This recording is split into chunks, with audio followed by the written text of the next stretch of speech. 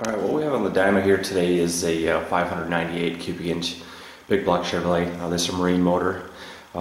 This motor came to us from Mike's Marine Repair. Mike's got a marine shop out of Michigan and Florida.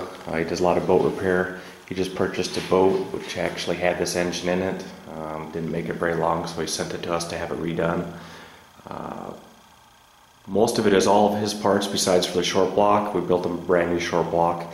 Used his heads over, his blower, his intercooler, carburetors, and so on. We made a few internal adjustments to make this combination live a lot longer, be a lot more reliable for him, so when he's out on the lake he doesn't have to worry about problematic problems.